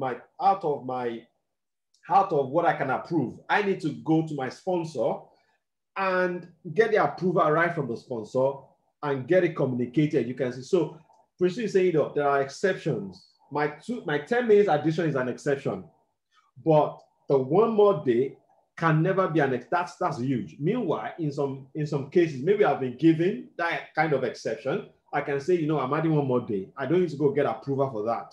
I have that exception to do that. So that's what Prince is saying, that in some cases, we definitely have exception. So this one says continued business justification. I always give this example because this example is always an interesting example to me. In 2006, March 2006, thereabout, there was supposed to be something called eclipse of the moon. Eclipse of the moon was supposed to happen, and I was still high school in Ogbomoso, Nigeria, Lautech, precisely. An eclipse of the moon was supposed to appear in Nigeria, and they say Ogbomoso was going to appear. A lot of people traveled to Ogbomoso to say, we want to see the eclipse of the moon. We want to see the eclipse of the moon and all that. And they say, and there was a particular guy, it was supposed to happen on a Tuesday, if I can remember this properly. It was supposed to happen on a Tuesday at 7 a.m. where, eclipse of the moon means it's dark, it's really, really dark, but it's actually in the afternoon, or it's still quite sunny because the moon is covering the sun at that point. And this guy said, you can't view this thing with your naked eyes. You have to use your UV glasses and all of that. And a particular guy traveled also, got UV glasses, ordered for UV glasses so I can sell on that particular day. Meanwhile, the Nigerian methodological whatever got the whole thing wrong. The eclipse of the moon, we said it was going to appear in Nigeria on a Tuesday, or in Ogbomoso on a Tuesday. It appeared, and the guy said he was going to sell his UVI goggle on the Monday, on the Tuesday morning, so that it will move very well. It's going to get guys in strategic locations and all of that. But eclipse of the moon happened on the Monday, appeared on the Monday. Whoops. Now, do you think the guy needs to continue the project? There's no justification for that project again. The thing has happened already. So there are a lot of projects where it's been embarked upon and exactly about the mission, where all we need to do is we need to make sure that we continue business justification. We need to, after we write our business case, are the benefits still worth the risk or cost? We want to ask the question, are the benefits still worth the risk or the cost? If it's a no, stop the project. Like Annalise said, abort the mission. If it's a yes, continue to the next stage. Review your business case. Is the project worthwhile? Cost benefit analysis. Is the cost and risk more than the benefit? If the cost and risk is more than the benefit, let's review. Let's abort the mission. But if the benefit outweighs the cost at the time, then let's go ahead. That is what we call continued business justification. So Prince 2 says, while you're running your project, always go back to your business case. Let's make sure that we're reviewing our business case. Let's make sure that we're justifying that the project is still worth doing. So as a project manager, your job is always to go back to your business case to review this. In some organizations, project manager they ask project manager sometimes to write the business case, while in some organizations, they have the business analysts to write the business case, while in some organizations, they employ people, they employ one of these guys, one of these auditors or whatever, the Arthur Andersen, the what are they called? The PricewaterhouseCoopers guys and all of that to come in, the BCG guys to come in, analyze the project and write the business case for them. And they now continue to review the business case. So Prince is saying, continue business justification. Remember, one of the things we said again is learn from experience. Let's learn from both successes and mistakes of the past. Let's identify the document. Let's document, let's identify, let's document, and let's disseminate. And this is where your lessons learned document comes in. When you start a project, the moment you get a project mandate from the sponsor, the first thing you want to see is the lessons learned document or log, or you want to start developing your lessons learned log to say, this particular project, what are the things we've learned from the past or we've seen from a project that seems similar? What can we learn before we go into this project? And that's why he's saying, you need to recruit members with experience in similar projects and get that document done. That will definitely help you to actually go well with your project. Next principle, number 3 principle from Prince 2 says, you know what? Roles and responsibility must be defined. I don't want to hear that, you know what, Tosin is the one doing this and Tosin is saying, no, nobody told me. That should be Fortune. No, Lekan is saying, you know what, I thought I was the one doing it. I'll tell you, I got frustrated yesterday and I had to speak with my project, my PMO, my program manager. I'm working as a PMO lead. I had to speak to my program manager and say, you know what, there is this particular reporting architecture. John, who exactly is handling this reporting architecture? I've been in this particular meeting where they say, you know what, we are the ones, the particular team is saying, you know, we're the one handling our reporting architecture. I've spoken to that particular project as well. They're handling it. This particular thing not seems to be defined. Can we call a meeting, a 2-hour workshop? Let's iron this thing out. Let's know who is doing what before we even go far into this thing and all that. And in some organizations, you will see that all because roles and responsibilities are not defined. So this one says, is everyone clear what is expected of them? So Prince 2 is saying, you know what, let's have a clear understanding of roles and responsibilities. And here is where we have 2 things come into play here. The first is called RACI, or some people call it RAM. RACI means responsibility.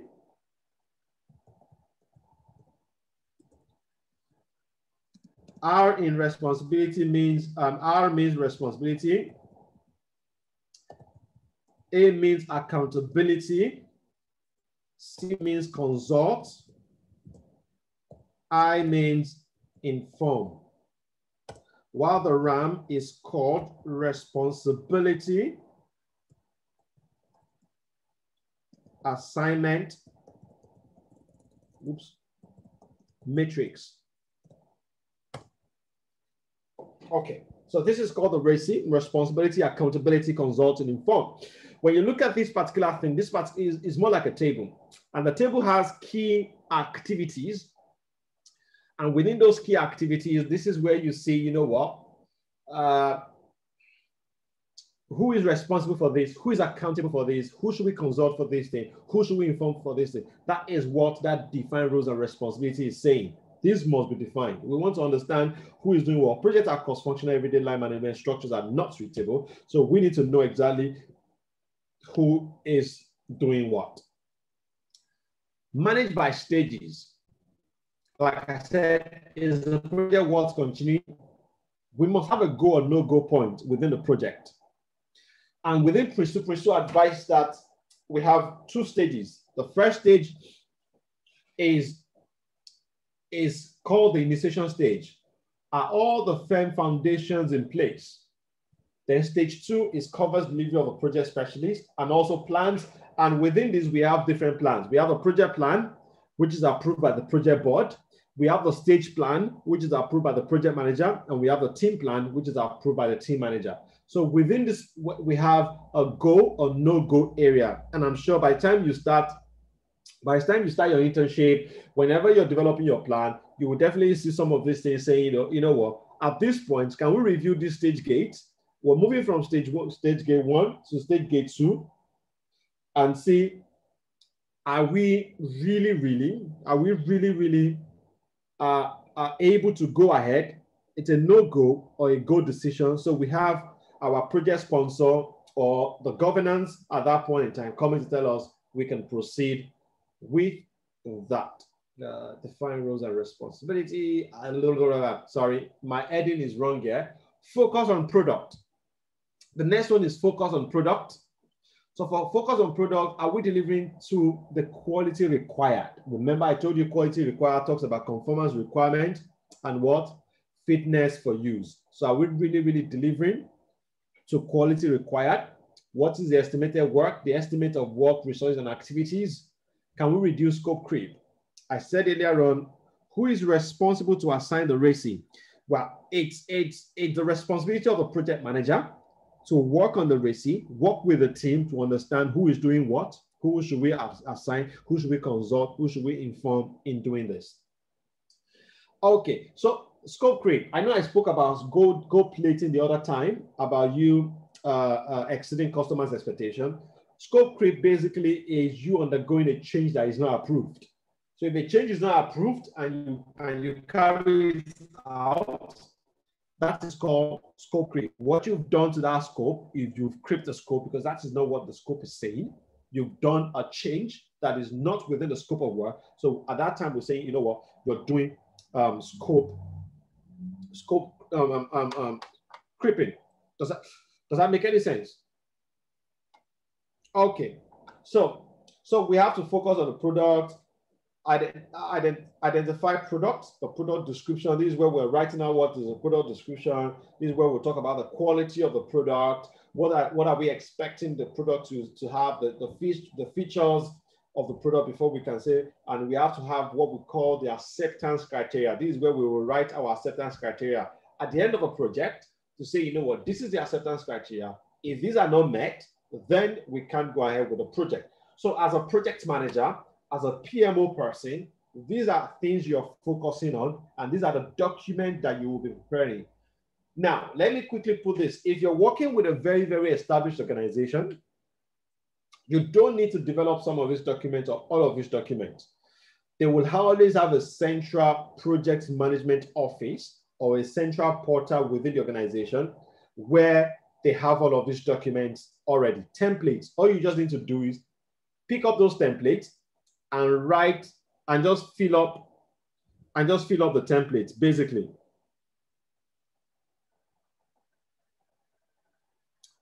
Does that make sense? So that is what we have for that. Okay, I'm running ahead of my time now. Next to that is, lastly is, have I spoken about managed by exception? I jumped to managed by exception. Sorry, no, I haven't spoken about it.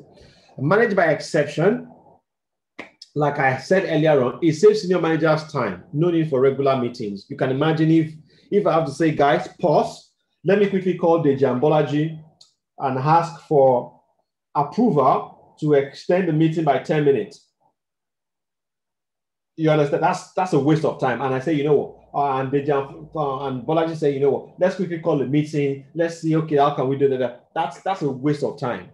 When you know what? They can always give me the approval and say, you know what, Ayo, if you want to go 30 minutes above time, you're good to go 30 minutes above time and all of that. But if it was a whole day ahead, then I need to call them and get our approval. So that's why managed by exception just saves time. It saves senior managers time. No need for regular meetings. Establish tolerance for the 6 project objectives. Let's establish tolerance. Tolerance for the time, tolerance for the cost. Say, if your change is more than £25,000, you know what? You can't give your approval, Mr. Project Manager.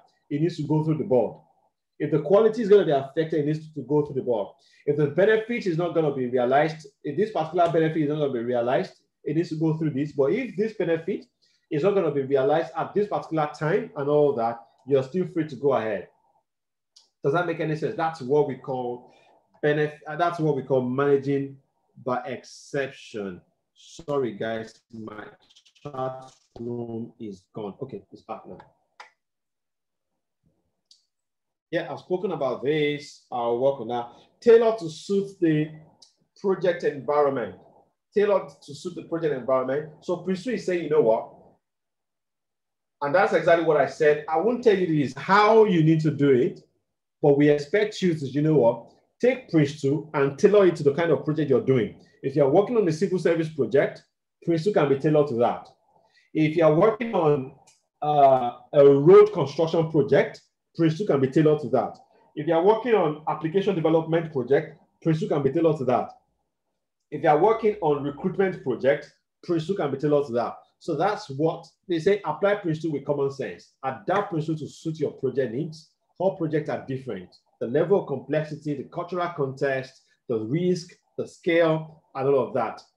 But you can try as much as possible to make sure that you tailor it to suit the kind of project environment you're working on. Any question for 1 minute before I move to my next slide? Any question? Tommy, I think I've answered your question.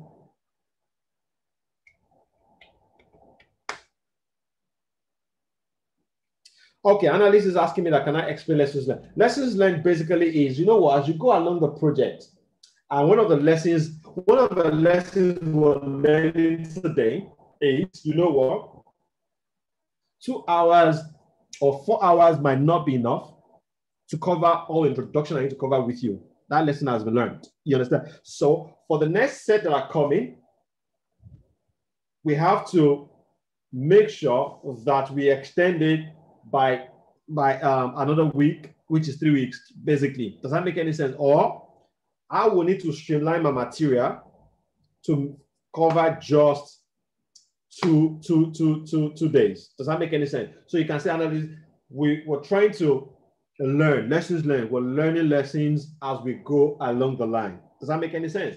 Jubu is asking, kindly explain managed by exception. Managed by exception, like I said earlier on, is tolerant. Now, let's assume, let me use something that is very, very tiny. Okay, you can,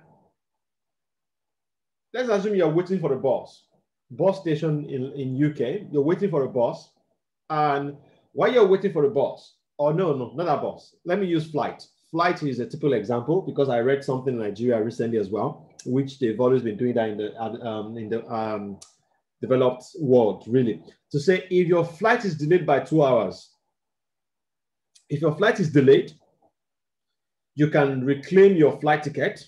Then I say, no, not just delayed. If your flight is delayed by 2 hours, you can reclaim your flight ticket. You can ask for your flight ticket again. And I read that last 2 weeks or last week in Nigeria that they are trying to put that process in place as well. Now, that 2 hours is more like exception to say, you know what, if your flight is delayed for more than 2 hours, you can claim for your money. But if it's still within 2 hours, that means they are giving the flight 2 hours of tolerance. 2 hours of tolerance for them. So you've got 2 hours of tolerance. They are managed by exception. They are not just a blank stuff to say, you know what, flights cannot be delayed. If flight get delayed by 1 minute, they pay you back. No, they've given them allowance, they've given them tolerance, and same thing goes with project. As a project manager, whenever you're managing project, the sponsor of the project will tell you, you know what, Jubu, if your project is going to get delayed by 2 days, I think you can give the approval. You don't have to come to me to get approval to say, you know what, my project is going to be, this project is going to get delayed by 2 days. You don't have to come back to me. You can approve that. But if a project is going to be delayed for more than 2 days, then you need to come to the project sponsor and tell the project sponsor, does that make any sense? So for you, you have some allowance to manage your project by exception. There are exceptions given to you, exception in the times of cost, exception in the times of money, exception in the times of scope that can change and all that. So that's what we call managed by exception. Okay, good stuff. So principles, Christopher is asking me to go back to experience, learn from experience, that's that. Okay, good. So let's talk about the 7 themes. The 7 themes of a project. The 7 themes says, you know what? Let's talk about business case. These are things that must be addressed continually within the project. And this is all about your life. This is all about your life, really. Remember, if you're going for the internship, you'll be paying, I think, £300 or 350 or 200 pounds. I can't remember now. That's if you're going for the internship. If you're going for the internship, let's put a cap to that. Let's say it's 300 pounds. So you've written a business case to say 300 pounds is how much I'm spending to be able to gain this particular knowledge. The benefit I will be getting at the end of the day is 1, 2, 3, 4, 5, 6, 7, 8. Now, with that, as a project progresses, you want to look at your 10 things you've listed down. Can I justify that this particular program is giving me these 10 things? That's one. Organizations should talk about roles and responsibilities. Do I know my role? Blue Sky, do they know their role? The people I'm working with, do they know their role in this particular stuff? Okay. Next to that is quality. What is the quality of things being delivered? The quality of training, the quality of internship being delivered. Do we have a plan? I could remember Deji saying that, you know what, guys, you need 3 hours per day. Deji was saying, guys, you need at least 3 hours per day if you really want to be successful in this internship. So you want to plan yourself to say, you know what, 7 to 8 in the morning before I go to work, I need to do that. My lunchtime, 12 to 1, and maybe 8 to 9 in the night. You've planned yourself. So there's a plan. You can see that these are things you can actually apply to your life. And that's exactly what Prince 2 is saying. Then you want to talk about what are the risks. The risk of this is, oh, I'm in Nigeria. Sometimes, you know what, data might just, MTN or Airtel or whatever they call themselves, they might just drink up my data unnecessarily and all that. So that's a risk of, you know what, power holding corporation not bringing in power, and you not being able to make use of those 3 hours, not you being using the 3 hours. Change along the line. Maybe I might need to move from my house to a friend's house that has got a generator so that I can be able to do that, or change. My children will be on holiday. They might be disturbing and I need to spend time with them. So I need to work on that. You can see. So these are things we need to manage, and also progress. You need to manage the progress about those 10 things. How am I progressing? Am I getting what I need to get? You can see that these 7 things are things you need to manage throughout the project. And these are critical. So as a project manager or as a project management person, these are the 7 key things you're managing throughout your project: your business case, the organization itself, the quality of the work that is being done, the plan, whether the plan is being adhered to, the risk is being managed. There are changes. Are you managing the changes, or you're just allowing the changes to occur? Then are you managing the progress? Okay, so let's take business case. The business case, the purpose of the business case is to establish mechanism to judge whether the project is desirable, viable, achievable as a means to support decision-making in its continued investment. Okay, so I've got 89 people.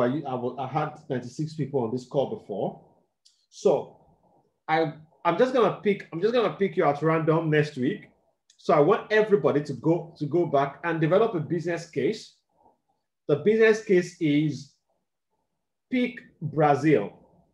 Pick Brazil as an example.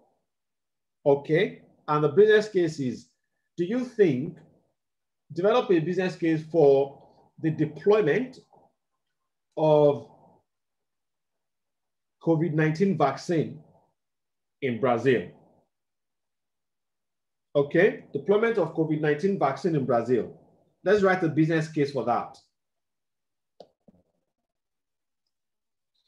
Rollout, let's call it rollout of COVID-19 vaccine in Brazil.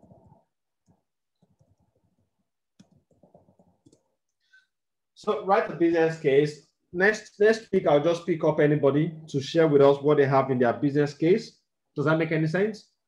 So I'm sure I can pick 5 people at random.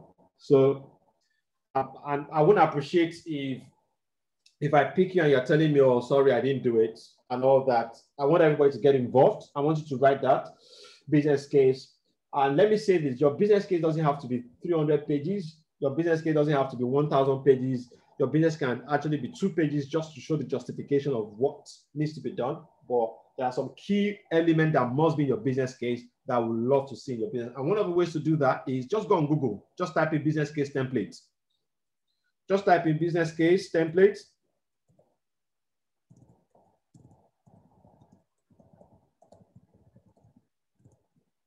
On Google, okay? Okay, so that is my 12:10 done today. We still have a lot to cover, which we didn't cover today. So, but I need to keep to time as promised. So any question?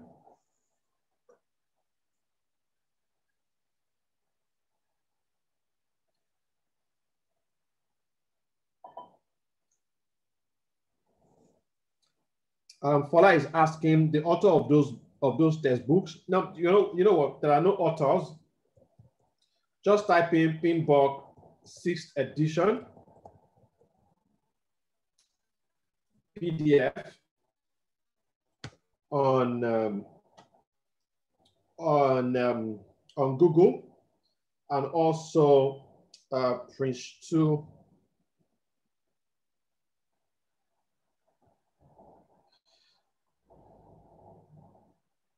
Managing successful projects.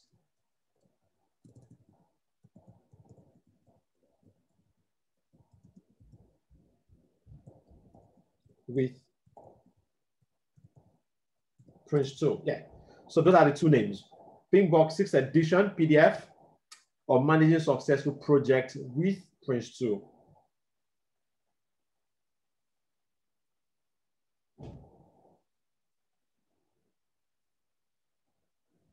Is a business case meant to be presented to the project sponsor?